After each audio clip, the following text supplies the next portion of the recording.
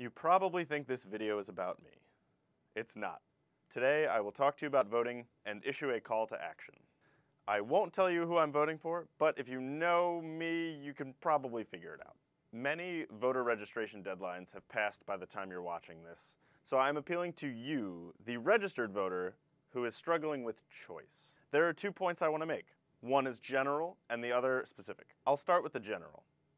All of the scandals and the clickbait are definitely worth considering, but more importantly, you have to look at the issues. Determining where candidates stand isn't always the easiest, but if you have a bit of media literacy knowledge, you can find the info that you care about. It is important to figure out what issues are most important to you, and then dig deep until you figure out where your candidate actually stands. The specific thing I have to ask of you is to take a look at the other races being contested. There are many Senate and Congress seats up for grabs this year. For all those of you who complain that government doesn't get anything done, or that Congress or the Senate is just being a roadblock, this is the chance. These are the people that legislate. They're the lawmakers. Extending from this, there's a whole host of different positions.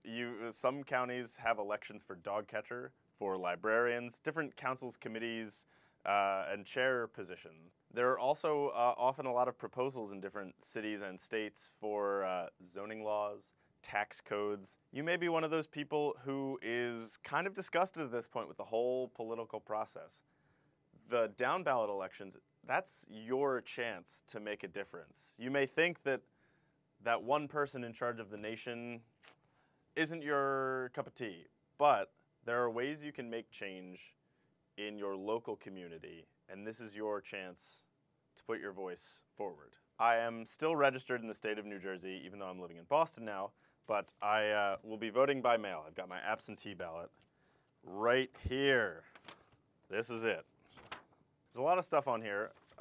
You're all probably familiar with the old how to fill in a bubble, but the thing I don't know enough about this election, I've been following the presidential race very closely, but in New Jersey, I haven't really been following the congressional race, so I'll be doing some research tonight. Also on the front is the school board elections. You'll see here in one of these boxes, Dezii, my mother.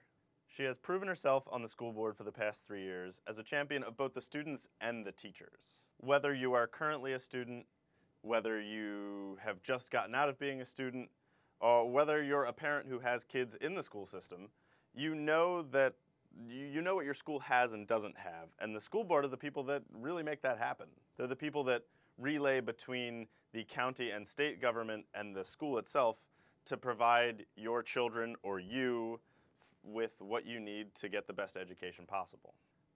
My mother has brought to bear her experience as a product of the Haddon Township school system, a teacher in a neighboring school district, and as a parent of people who've gone to Haddon Township High School.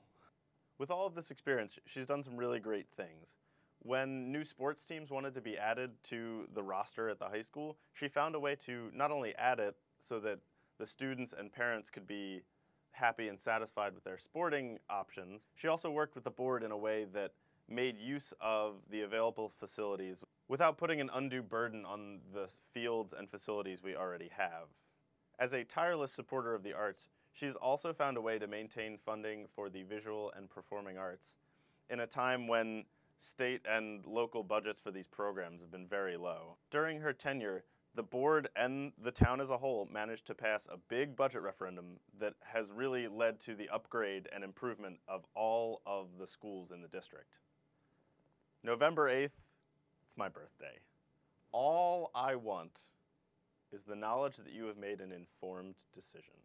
Please express your opinion and be actively involved in this nation, in governing this nation, and in making the changes you wish to see. So really, what I most care about is that you've put thought, feelings, some time and effort into actually figuring out who you want to vote for. This is your chance to express your opinion. You don't even have to do it for me. Do it for yourself, because you're living here too. I will be getting back to the vlogs soon. If you want updates on that, click the subscribe button. If you like this video and would like more, click that thumbs up button.